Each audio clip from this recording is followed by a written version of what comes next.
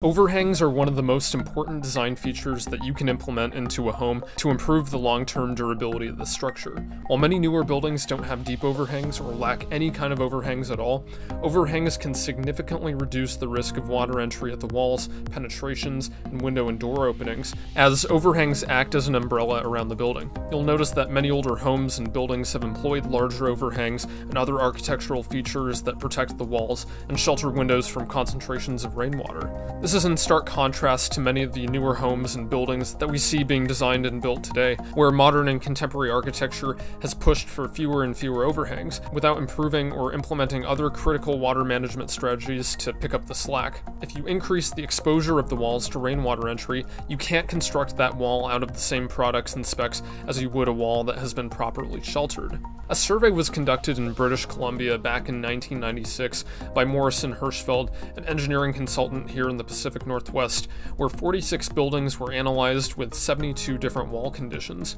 The survey found that the buildings with no overhangs had substantially more moisture problems on roughly 90% of the walls. This is pretty obvious considering that those walls received a lot more exposure to rainwater penetration. On the other hand, buildings that had a 12-inch overhang or less experienced moisture issues on only about 68% of the walls, which means that even a shallow overhang can make a difference. Now here's the kicker. The buildings that had over a 24-inch overhang only had issues with about 25% of the walls, demonstrating that there's a distinct relationship between the size of the overhang and water entry. Again, this sounds fairly obvious when you break it down like this, but there are so many new buildings that are being constructed without overhangs, and without taking the necessary measures to reduce risk of water entry.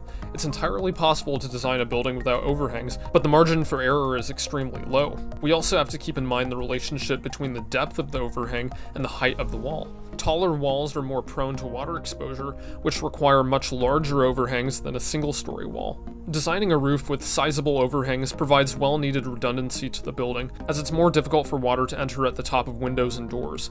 The majority of window leaks occur at the head and end up at the sill. However, if the window head is sheltered underneath an overhang, the chances of water entry are dramatically reduced, and sometimes impossible if the overhang extends far past the height of the window. As a general rule, a 24-inch overhang should be provided for a roof if you want to reduce your risk of future problems. However, the closer you can get the windows to the top of the wall, the less of an overhang will be needed.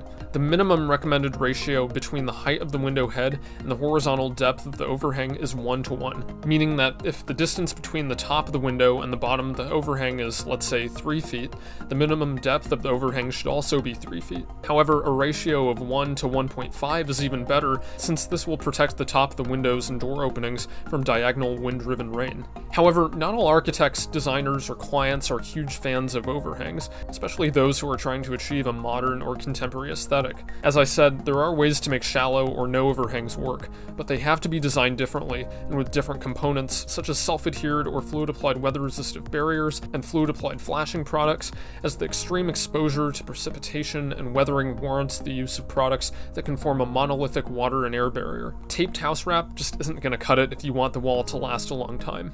A simple 1/8-inch code minimum drainage plane is also not going to be sufficient in buildings with no overhangs. We need a ventilated rain screen for our claddings in order to provide convective drying and pressure balancing to reduce the risk of water entry.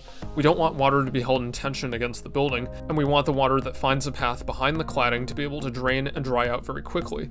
We know water is going to get past the cladding. We want to get rid of it before it can accumulate.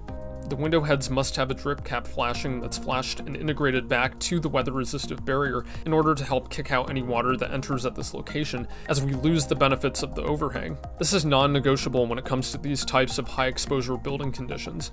Expect water to get inside and provide a path for it to drain and dry out.